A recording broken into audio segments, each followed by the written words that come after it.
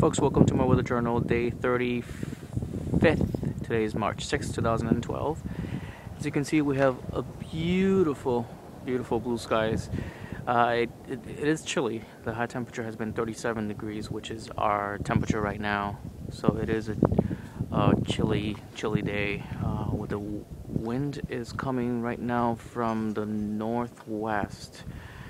West-northwest. It's supposed to be switching to the south-southwest later on tonight, because there is a warm-up on the way. We actually should be in the middle 50s tomorrow and low 60s on Thursday, and around 50 on Friday. So there's a warm-up on its way.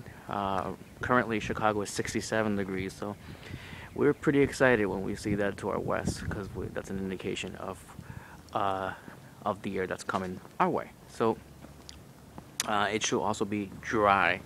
So the low temperature tonight should be in the 30s. Last night we did drop to 19 degrees, no records, and that's around almost 10 degrees below our average low. So